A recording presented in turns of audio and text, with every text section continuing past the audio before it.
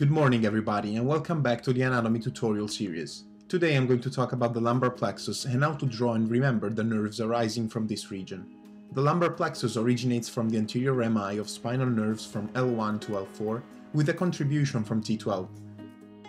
The main landmark you need to remember is the psoas major muscle. All the branches of the lumbar plexus emerge lateral to it, except for the genitofemoral nerve, which arises anteriorly, and the obturator nerve, which arises medially. The diagram I'm drawing also gives you a visual reference regarding the anterior division labeled in cyan and the posterior division labeled in yellow. Now that the diagram is completed, let's start to give names. From L1 with a contribution from T12, we have the iliohypogastric nerve, which is the superior branch of the anterior ramus, and the ilioinguinal nerve, which of course is the inferior branch. The genitofemoral nerve lies right below. It originates from L1 and L2, anterior to the psoas muscle, and it will split in the genital branch and the femoral branch, which is different from the femoral nerve that we'll see later on.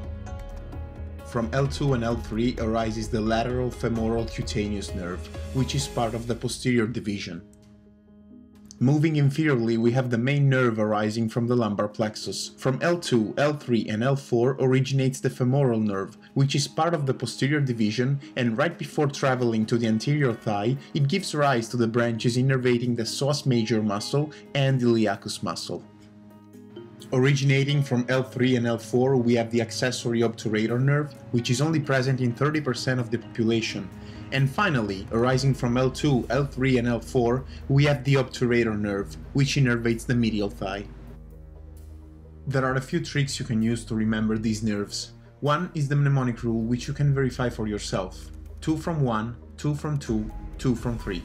2 from 1, iliohypogastric and ilioinguinal from L1. 2 from 2, genitofemoral from L1, L2, and lateral femoral cutaneous from L2, L3. 2 from 3, femoral and obturator from L2, L3 and L4. Or you can make it fun this way, I, twice, get laid on Fridays.